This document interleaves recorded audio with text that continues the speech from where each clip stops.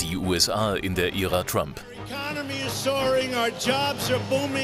Reporter Alec McGillis fragt, warum die Ungleichheit zwischen Städten immer größer wird. Wer früher ein gutes Mittelschichteinkommen hatte, macht jetzt 10, 12 Dollar die Stunde. Einst blühende Städte wie Dayton. Reichtum gibt es an der Wall Street und im Silicon Valley. Die Wirtschaft selbst ist aber nicht gewachsen und bricht zusammen, weil niemand mehr was kaufen kann.